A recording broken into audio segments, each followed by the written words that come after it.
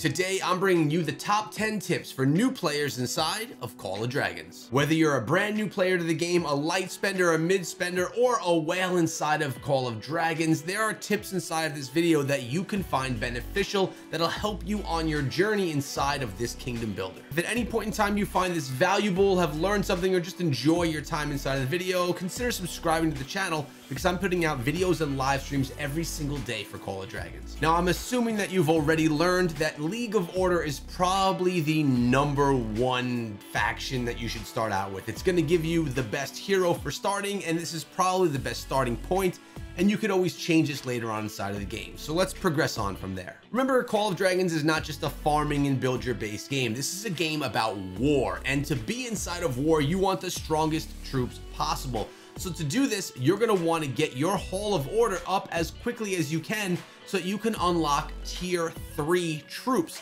This is the first level of troops that's really going to be beneficial to you so that you can progress and actually be relevant inside of these battles. Tier 3 troops are going to be unlocked at City Hall or Hall of Order level 16. At that point in time, you'll be able to do the research as you upgrade your laboratory to the level where you can unlock and train tier 3 troops. As you can see in the College of Order, I've unlocked tier 2, we've unlocked tier 3, and we are currently unlocking our tier 4 troops. This is the progression that you're going to want to do as well, but remember, you have to do all of the research required to get there. It's not just as easy as upgrading your Hall of Order. The next tip is to explore the fog on the map. Inside of this fog, you're going to not only explore and find new lands, but you're going to find rewards that you can use to further progress your account. As you can see right here, I have over 99 plus rewards for myself to gain. And all I have to do are go visit these stations or these spots that have been discovered,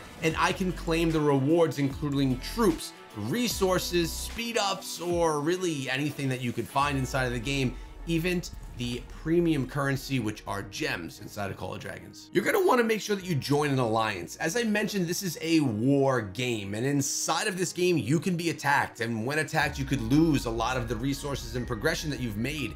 So you're going to want to try to find an alliance that can protect you, that you could protect with, and that really makes you feel like part of a family. Because if you're out there solo inside of Call of Dragons, like many other kingdom builders, you're going to have a rough time with the game. It's going to be difficult, and you're probably not going to have fun. Now, the better alliances will be alliances that have money being spent, and for doing that, you get a ton of rewards. I get approximately 200 rewards per day as people buy in-game items inside of the game. You can do the same if you're in an alliance that spends as much. If you're not getting any rewards, it's probably a completely free-to-play alliance, which then will net you less rewards. So you're going to want to try and get in with an alliance that's extremely active for both the rewards and for the helps, which we're about to get to. Now, before you go ask for any helps, we're going to take a step back, and you're going to want to be looking for runes on the map to help you with giving yourself some buffs when you're trying to do some upgrades, some research, or even some gathering. For example, these mana stones, or as I call them, runes, they're actually called mana stones, will help you in various different ways. As you can see, this one right here is a mana stone of haste. It's going to give me a legion march speed of 7%. This means my troops will march 7% faster. For right now, that doesn't benefit me, but this one does. A build speed of plus 7%. It means that it's going to take less time for my structures to build. So what I want to do is I want to send out a gatherer to come on over here, pick up this rune so I can get that buff before I do any building. So after that rune is collected, I'll decide to upgrade something inside of my city. But after you upgrade one of your structures, you're going to want to ask for helps. Helps all take place in the Alliance Center, which is a structure that I feel is very important to upgrade. Reason being, as you upgrade this to the next level, you're able to get more helps. Helps can shave off hours from your upgrades, which will then cost you less and have you using less resources, also speed ups to upgrade these structures. So make sure you use helps. Let me take you there right now, because inside of your alliance, you have your help center. And check this out. I've had 25 of 25 helps, and it has saved me 1 hour on this structure, 2 or 3 hours on this one, and 3.5 hours on this one. So as you could see, helps are a great way for you to save on speed ups, which are not the most abundant things inside of the game. They could take a while for you to get or a lot of money for you to purchase. So make sure you get your helps in, make sure your Alliance Center is up, and make sure you're utilizing a rune to shorten the upgrade time even further. A lot of times before you upgrade one thing in your city, it requires you to upgrade something else. One of those things are your resource centers, but it's worth noting, you don't need to upgrade all of them. For example, if I want to upgrade my hospital to the next level, it's going to require that I upgrade my foundry to the level above that. So if I wanted to get to 21 in my hospital, I would have needed to get to my foundry 21. That only means I need to upgrade one of those resource stations, not all 3 of my foundries. So I always try to keep one of each of my resource stations, the foundry, the mint, the lumber mill, and the mana factory or mana refinery, up to the highest level or pretty close to it. The other ones I'll let lag behind. I do the same for my hospitals. I'm gonna have one max level hospital because it's a requirement to move up to the next Hall of Order level, but the other ones, I don't really push them, at least not yet. Now, the more hospitals you have, the more levels that they have, the more capacity you have. So it is advantageous for you to get them up. But if you're trying to push that level, as we mentioned earlier, so you can get those tier 3 and tier 4 troops, you don't have time to upgrade anything or everything as quickly as possible. So you have to pick and choose. And this is just a quicker way to progress to that, at least in my opinion. Now, if you're a free-to-play player inside of the game, you're gonna wanna make sure that you get the most out of every single event going on. So right now, strong foundations. This is building power. As I have buildings that are upgraded, I get more building power, and I get rewards for doing so. As you can see, I've already claimed 4,500 points for building power, and I got rewards for that. You're gonna wanna try and get as much of your progression done during these events. Make sure that if you use your speed ups, you're getting rewarded for using speed ups. If you're getting building power, you're getting rewards for doing it. You have to be smart when how you do this. Another example is the Strongest Lord, which is now going on inside of our server. Here on day 1, training legions. Troop training gives you rewards. This is a great day to do speed ups on your troop training. Day 2, right now, what we have going on is dark patrols. Going after the dark patrols or dark creatures is gonna give me rewards for doing so. I'm gonna wanna do this. This is what I'm gonna focus on today. The following day, we have gathering resources. I'm gonna wanna make this as a big gathering day for me, because not only do you get the rewards here, but you get jumped up in the rankings, and when you get high rankings, which believe me, you have to be up there to get good rewards, but it's possible. Some legendary heroes only come on the wheel. Kanara is one, for example. Now you'll get a free spin per day, and I got my free spin, and I actually got one of her tokens.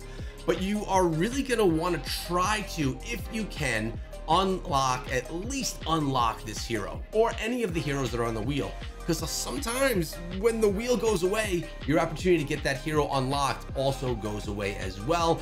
And sometimes it doesn't ever come back. So at least unlocking the hero gives you the ability to utilize them in some fashion in the future. Now let's speak more about heroes. Just because some heroes are blue or the lowest tier of heroes doesn't mean that they're not really valuable and can't do a lot of great things inside of the game. Chaac right here, for example, is one of my best gatherers. I absolutely love him. He's less expensive to upgrade and to star up, and I can get his skills all the way to max level so that we can get the most out of this hero. While as with a legendary hero, this can be something that's a lot more difficult. It takes a lot more dust, it takes a lot more experience books, it takes a lot more stars to get him up there, and just unlocking the tokens to get the skills can be much more difficult. So really utilizing some of the heroes that are not legendaries can be valuable. Now we spoke about the League of Order, which is the probably best one to start with, the best faction to start with, and that's because you get Waldir. Waldir is a great hero, and when you start out as this faction, you get a lot of tokens for Waldir, in turn allowing you to upgrade him more quickly. Now, the reason that I have all 4 of his skills unlocked are because I know it's pretty easy for me to get him maxed out. I'm gonna go 5, 5, 5, 5 on all of the skills. Now, it's worth noting that a lot of people will not want to unlock a skill until the prior skill has been max leveled. So right here, I don't have the 3rd skill max leveled yet, and I did unlock that 4th skill. For me, with him, I knew I was gonna get a bunch of his tokens, and it wasn't really a big deal for me whatsoever. But if you're talking about a legendary hero, it's much more likely that you're going to want to go and max out that first skill before you go ahead and unlock any of the other ones, because typically the first skill is the strongest. If you have questions about that, I just put out a video on how to 5-1-1-1 a hero. If you have no idea what that means, go check out that video so that you can kind of learn about it and know how to get the most out of legendary heroes if you don't have any funding, if you're going to be free to play, or really a light spender as well. Now you'll notice on my heroes, they're holding, or they have artifacts attached to them. Notice where I'm circling right here. Everyone has an artifact, and that's what makes this game so fun, or one of the things at least. Artifacts are things that you can do to enhance the builds of your characters. They do all different things. So for example, the Tear of Arbon, this is a healing artifact. I absolutely love it and I use it all of the time. What this does is once your rage is up to a certain level, you can heal your party and parties around you utilizing this artifact. Then there's a cooldown and then it's over, and then you'll have to wait for that again. We have the Poison Bomb, which is another one I really like. This is an epic artifact, and this just drops a time bomb on your opponents and drops a ton of damage on them, again having a cooldown. But not everything is for battle. We have this one right here, which is one of my favorites. This is the Quick Gather. You literally can go to a gathering station, hit the button, and it will gather, depending on how high you level them up, 200,000 wood, 150,000 ore, 80,000 mana, and it does it in an instant. Then it will continue collecting. But this is a really nice way to get resources extremely quickly, and as I mentioned, the more you upgrade them, the more quickly you can do them, or the more powerful they are, or the more resources in this case you can gain. Now, how do you upgrade them? Well, first of all, these skills right here can be upgraded, and you can upgrade them once you get more of the emblems required. So once you get more of these unlocked, you can use them to upgrade. But that's not the only way, because you can also come on here and you could use Arcane Dust to upgrade them to the next level. And for an example right here, I'll get this up to a level 30, which will further enhance my abilities. Plus you get hero power as well while you're doing this. So artifacts, not only are they super effective inside of the game, but they are really super fun. Now, something worth noting is you're going to always want to have your research going. You don't want to have it just sitting stagnant, because you can't progress while your research, well, is not progressing. So what I'm going to do is I'm going to come on over here, get something going, and as always, ask for Alliance help, which will further speed up these actions. And just like your research, always make sure you're training troops. Notice all of my troops are being trained right here. Now, let me give you an example of something. I've recently upgraded my Vestals, or my little wizards you can call them, to tier 4. What's worth doing, in my opinion, as you progress through tier 1, tier 2, tier 3, into tier 4, just keep training your troops. But once you hit tier 4, I think it's a good idea to upgrade all of your tier 1s, 2s, and 3s to then tier 4 troops. This is when the battles get really realistic and awesome inside of the game. Once you hit tier 4, T5 is kind of endgame, which can take a really long time to get to. So let me show you an example of how we upgrade troops rather than training troops. So while I'm here, it's time for me to train. I can choose to either upgrade a troop or train a new troop. So if I want to train a new Vestal, it's going to take 14 and 15 hours about, and that amount of resources. But if I want to go with a tier 3 and upgrade it with this up button right here to tier 4, it's gonna cost less and it's gonna take less time. This one's gonna take 3 hours and 42 minutes. So during the daytime, when I'm active and able to be on the game a lot, what I'll do is I'll do this, and every few hours I'll make sure that I'm collecting them and upgrading new ones. But it's the nighttime right now. What I'm gonna do, because I'm gonna be going to bed soon, is upgrading tier 1s or training new tier 4s if I don't have tier 1s, 2s. So right here, if I want to do this upgrade, this right here is going to take quite a bit longer. It's going to take 12 hours, because it's not tier 3 going to 4, it's tier 1 going to tier 4. It's going to be more expensive, it's going to take more time. We are going to promote them, and then when I wake up in the morning, or a little bit afterwards, because this is 12 hours and unfortunately I don't get that much sleep, we're going to have more Vestals that have been upgraded to tier 4. Next, we have VIP, or honorary membership as it's called here in Call of Dragons. This is very important as well, and this can take a little while to grind to, but you really want to get to level 9. In doing this, you unlock every single day all of these rewards. one of these rewards being a legendary hero token, which means every single day right now I'm getting a Velen token, which is going to allow me to max out my legendary commander in some time. It's not going to take me that long.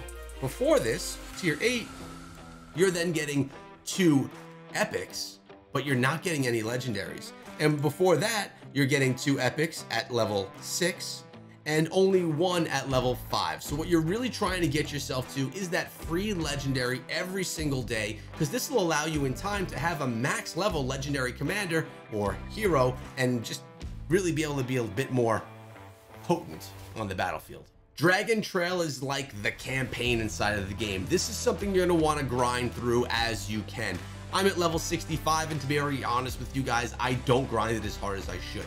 It goes to level 80 max, and you get passive loot. As you progress through different levels, you gain loot per hour. As you can see, I'll get hero experience 135 per hour, Dragon Glass 45 per hour, and Prestige 450 per hour if I beat level 65. Here are my passive rewards that I'm claiming, and every single day you get rewards that you can grab here from the quick loot.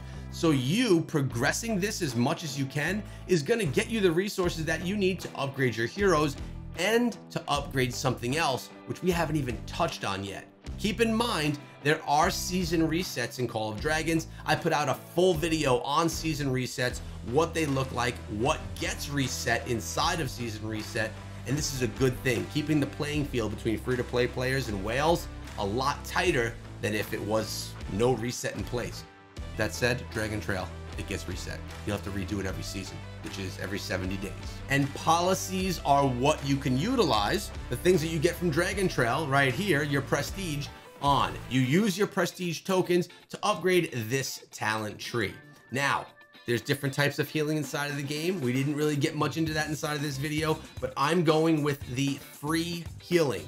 It just allows you to heal your troops for free. They will not die. You heal them for free. It just takes some time and it doesn't cost you any resources. There's many ways to upgrade this along the way, but this is what you use those 2 tokens for. Now, like the Dragon Trail, the policies will be reset every season, and no, this is not your research. Your research does not get reset, but your policies do. With that being said, notice you can spend gems to finish the training. Right here, resource gathering is being upgraded in this talent tree or this policy tree.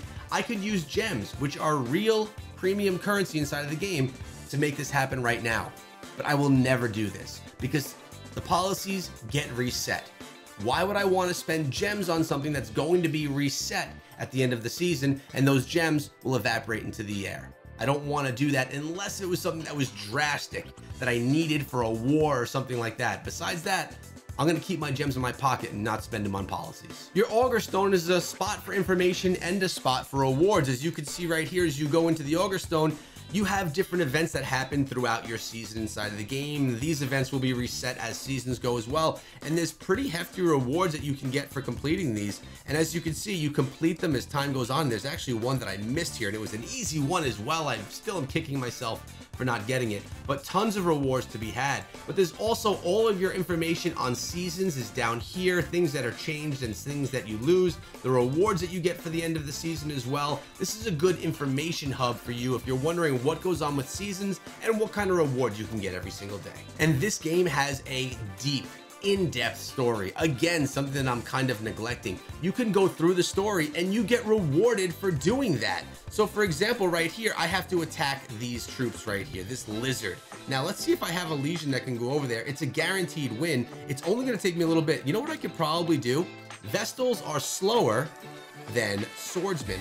If I go over there with all of my swordsmen, it's gonna take me less time. It's gonna take me 1 minute. I'm gonna complete this and we're gonna get rewards for doing it just for progressing through the story. Now there will be dialogue that you're gonna probably have to mega click through so you can get through it really quickly.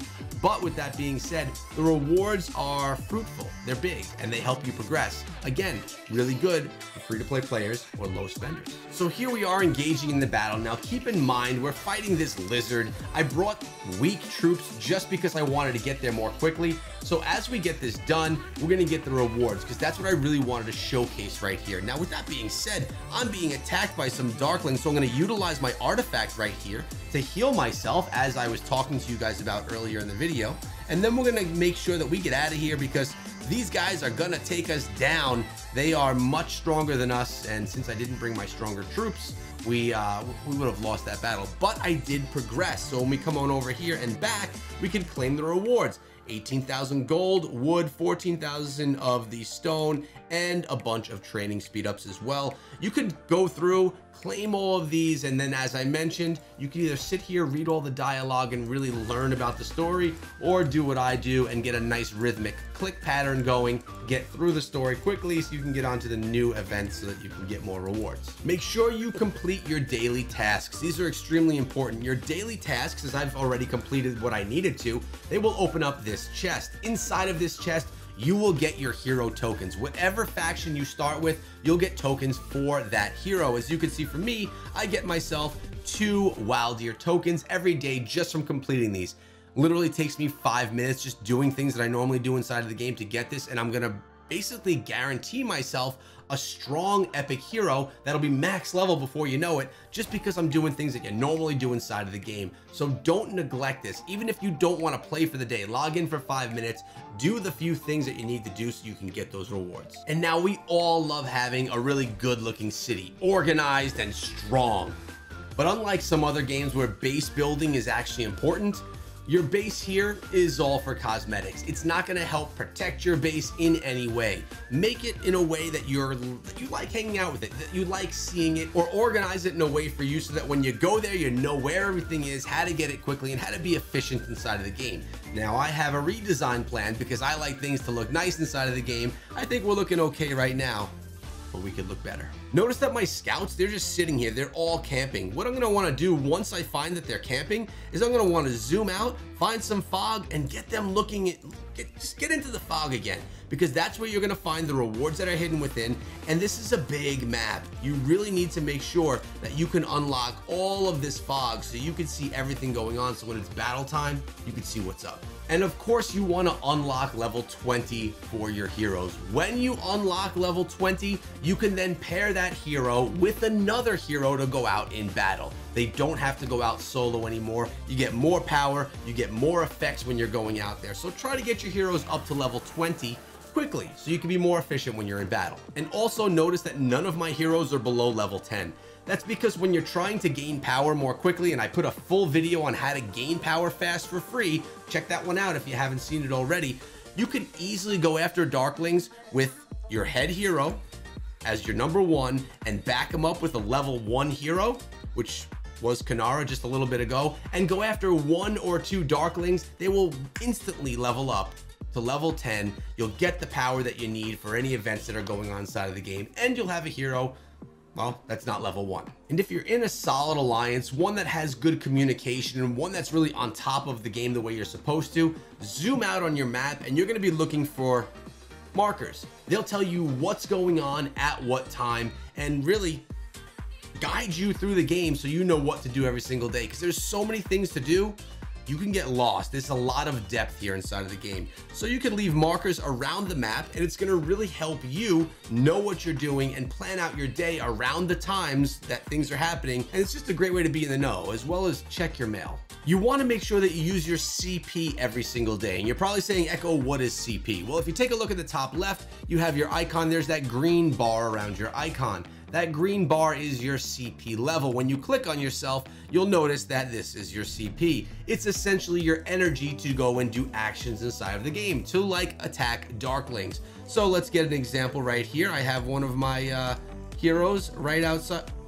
I just made them go home. Well, we're gonna get an even better example now, because now it's gonna cost more. If I wanna attack these Darklings right here, I'll choose my march, they'll go on out. It's gonna cost 50 of that CP to do it. Now, if I leave my troops out here in the wild, each attack, it'll cost less than less, down to 40 CP, which can even possibly be better than that over time. Now, if you leave this and your bar is green and you go to bed, you basically wasted opportunities to gain more resources, because essentially attacking Darklings is another way of farming inside of the game.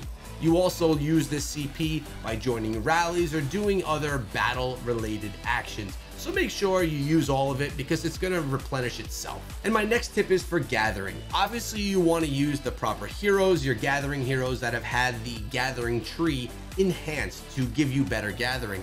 But you also want to look around, scroll out and look at the different stations. Notice we have a level 3 right here of ore. Someone's gathering from there. A level 2 of wood, a level 1 of wood. You want to go to the stations that, one, have resources that you are strong enough to collect. If you can only collect 90,000 of the resource and there's 120,000 there, it's kind of bad etiquette to gather that and then just to leave it with a little bit left. Always try and go clean up. But if you're a big gatherer, you're going to want to gather from the largest stations you can, so you can get as much resources as possible. But you want to make sure that you gather within your territory.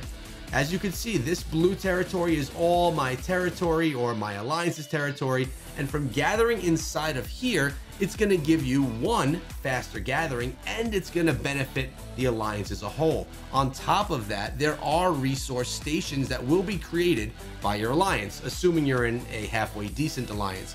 This is, for example, our Mana Well, where we could have tons of gatherers from our alliance at. Notice we have 56 gatherers.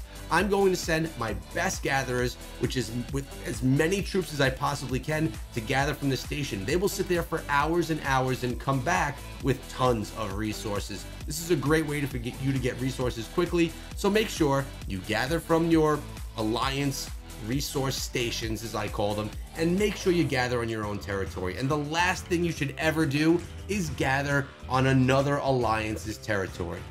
If you do that, you're going to be attacked, your troops are going to die, and you're gonna wake up sad. Now, there's a good chance that I forgot a tip or two. So the best thing that you could do, the best tip of all from today's video, is to subscribe to the channel. Because anytime I learn something inside of the game, or I do something that's really cool inside of the game, or anytime that an event happens inside of the game that I think you guys would enjoy, you're gonna have me putting out a video on that topic, or even live streaming these big events. So whenever there's something that you could learn that'll benefit you as a player, I'm gonna have you covered, because I'm putting out 2-3 videos per day on the channel.